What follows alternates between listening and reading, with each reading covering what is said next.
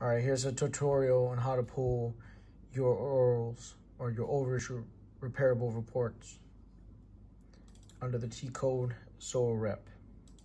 That's ZOAREP. It'll be in the description box. You'll type in your SLOCs.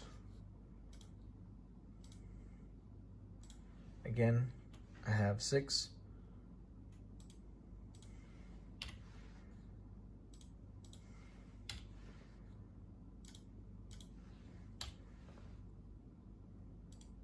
And of course, I can have a variant, but I'm just doing it this way to show y'all.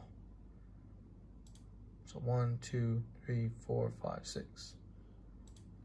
And I'll show y'all how to do a variant in the one of the next videos.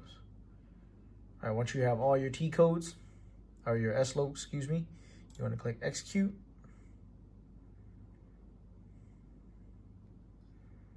You highlight it all, click Overage Report. All right, once it populates, this is what you all have to turn in. All right, y'all.